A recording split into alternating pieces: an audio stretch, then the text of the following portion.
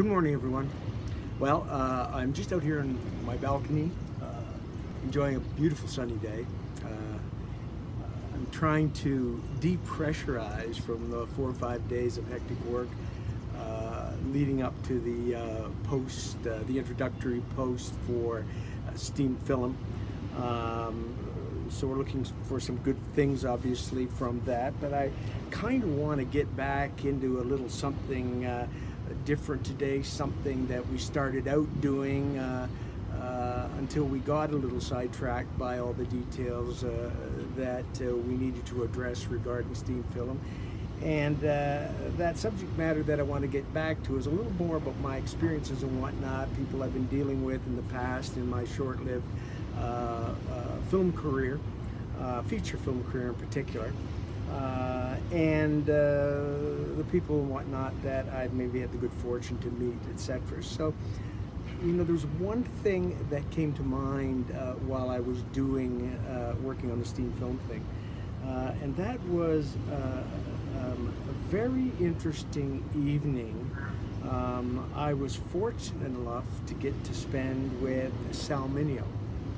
Now, I'm sure a lot of you don't know who Sal Mineo is, but he's quite a remarkable actor and quite a remarkable guy.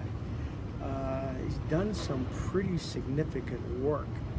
I would have to say that probably his most interesting film that he did, or the most interesting film that he did, was Rebel Without a Cause, working alongside James Dean and Natalie Wood. Now, you know, I kind of started thinking about that the other day, and I never really put much thought into that meeting.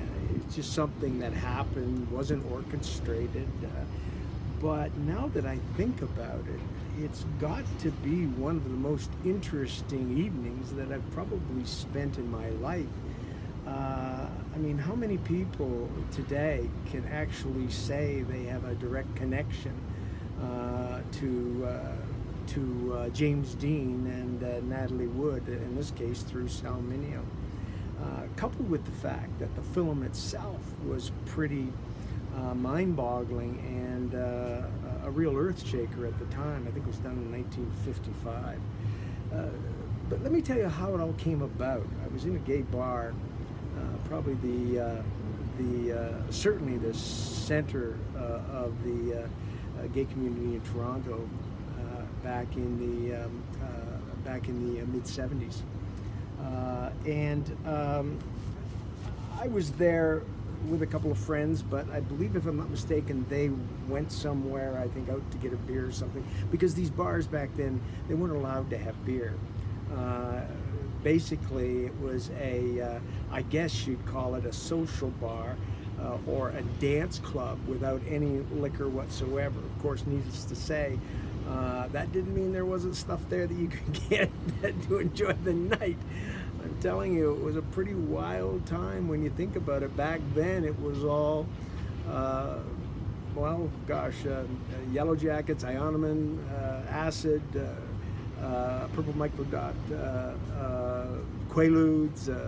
You know, something. It was a wild time, and I don't want to imply that, you know, that it was all just for the sake of drugs. What it was is an incredible escape for a lot of young gay men kicked out of the house or whatever it may be. And this was a night that was only open.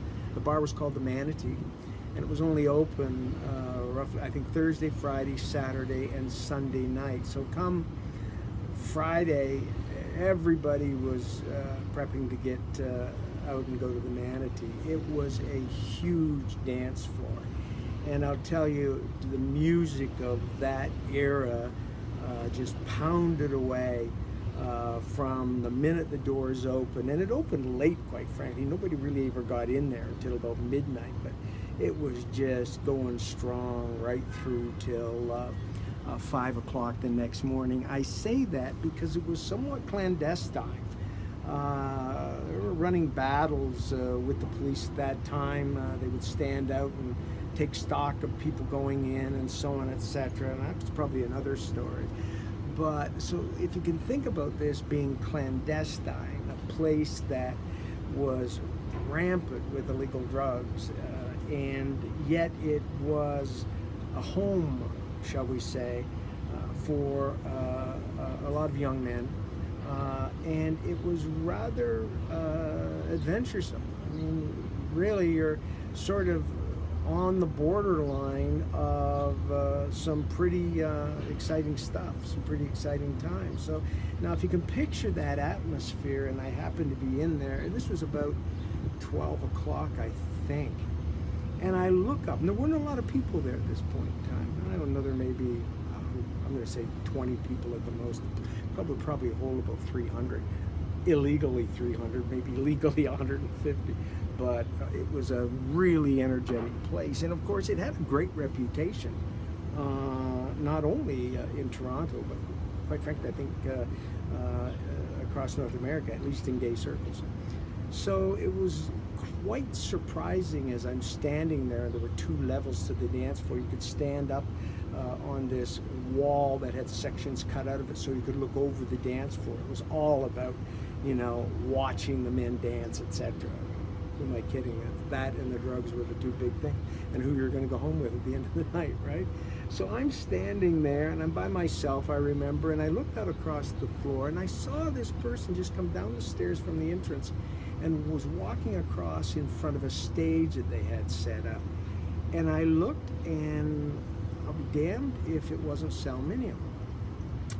And there was no real place for you to sit in this bar. There were a couple of tables, but so he was kind of scoping it out, and he came by where I was standing, and of course I'm just astounded at this point because I had watched him in these movies, and he stood beside me, and you know, there wasn't a lot doing, so there was this pregnant pause, and I thought, I gotta say something, right? So I said, wow, you know, I said, Mr. Mineo, I said, the place is becoming a buzz with your presence. And he smiled, and he says, you think so? And I said, well, for the 20 people that are here, I'd say so. Anyways, we struck up this conversation, and he was very friendly, really nice guy, and you know, you get past the sort of politeness and whatnot, and then you get down into it, and you realize that, well, he's there probably for the same reason everybody else is there. He's trying to scope out the men on the floor, or I don't know, maybe trying to meet somebody, anyways, or just dance. But anyways, he was very open. He was very friendly. And he started asking me questions about Toronto, and asked me questions about the bar, and you know, and I was older than him by that, not a lot older back then, but I certainly was older than him, I think, and I couldn't help but bring up some of the stuff that I had reason to believe it happened. This was again before the internet, right? So you couldn't just, you know, when you were looking for something, you know, you just couldn't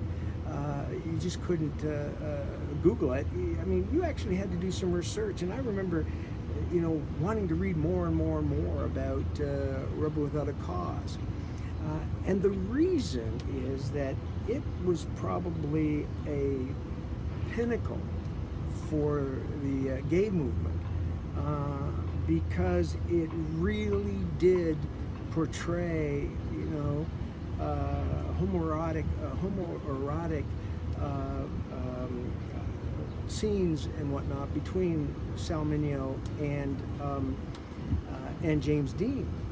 Now, we all had the belief, well, I think I knew for some reason, I don't know why, maybe read it somewhere, that Sal Mineo was gay.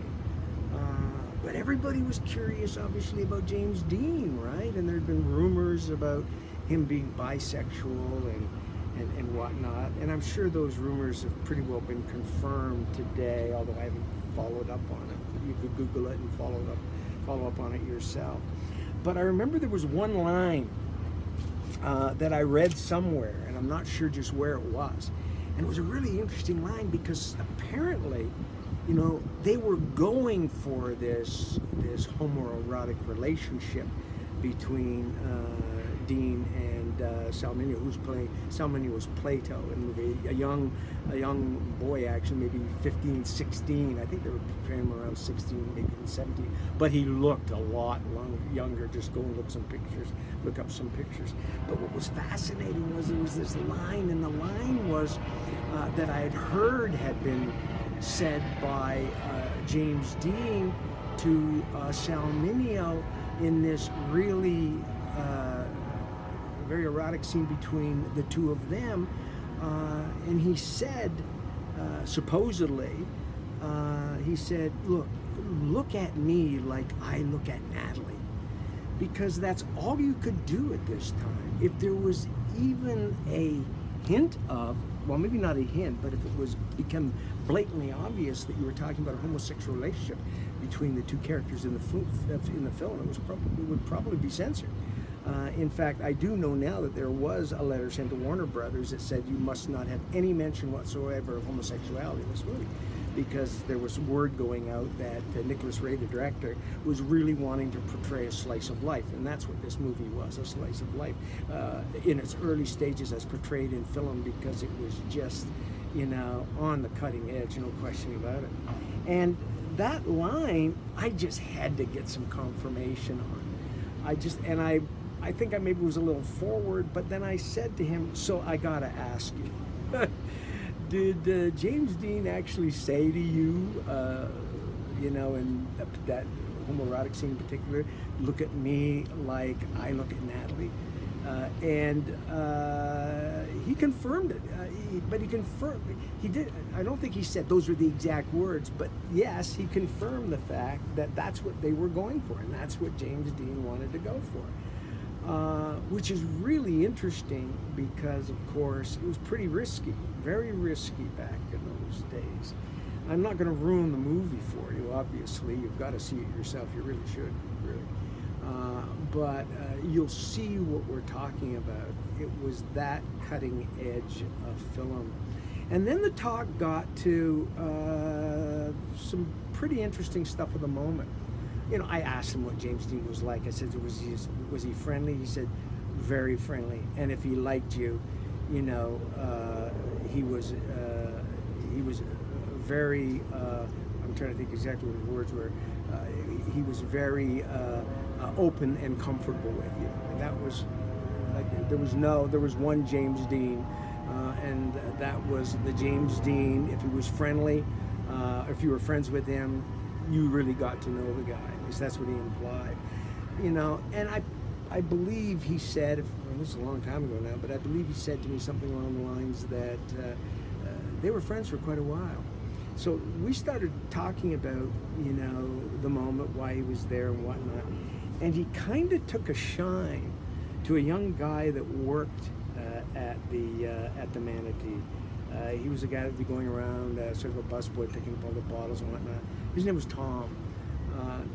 Tom was just a great young guy. A typical, unfortunately, situation back then. I believe he was kicked out of his home, or kicked out of the house because he told his dad he was gay. And I mean, he probably did too many drugs. But having said that, Tom was just, you know, a terrific young guy.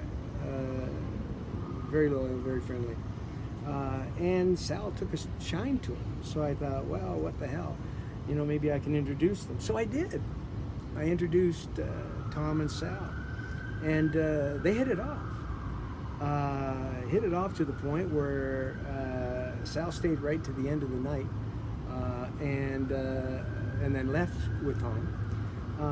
And I believe Tom stayed with Sal for 3 or 4 days, or maybe more, while Sal was in Toronto. I forget why he was here. And then I find out that Sal took Tom back to LA with him, and they, I believe, Sal took Tom into his circle of friends, Sal's circle of friends and whatnot in LA, which brings me to the tragic point of all of this. Shortly thereafter, as you may or may not know, Sal Mineo was murdered. it turned out it was nothing more than a robbery gone awry, but everybody thought it had to do with his sexuality and hookers, I guess, I don't know, or street kids, tricks. But it took 10 years to solve. But I mention that because the investigating officers in the murder actually flew here to Toronto and were interviewing people. That was kind of a sad day because I was just getting to the point where, I felt very, it just didn't seem right because he had so much more to offer. I mean, here's a young man who was considered for Michael Corleone in The Godfather. He had done a couple of incredible movies, Exodus, as I say, Rebel Without a Cause, and he was doing a very controversial play, or had done or was doing. I think he had done it at this point. Yeah, he had done it. Controversial play in Broadway. Oh my God, I can't remember the name of it now. It was something Men in Golden Eyes. Look it up, you'll find it. Forget about it now, or I forget what it was now. And a young Don Johnson played the young trick in that stage play. It was quite fascinating, to say the least, when you look at his career and the fact that I had the good fortune to meet him here and speak with him and get some things confirmed about James Dean. So, I hope that gives you some insight into the man and the fact that these two guys literally, probably of their own, of their own doing, really, set a benchmark in film. And it's even more remarkable when you think that James Dean only made 3 films: East of Eden, Giant, and Rebel Without a Cause. That's it. And his name, and he's a film icon. But just think how impactful he must have been in the film industry to have the reputation he has with only 3 films. And of course, Sal Mineo played a big part of it because James Dean died, I think, about 2 weeks before Rebel Without a Cause was released. So, very interesting little time in my life, and I'm happy to share it with you. Thank you, and hopefully we'll come up with some more tomorrow and or the next day. Bye-bye.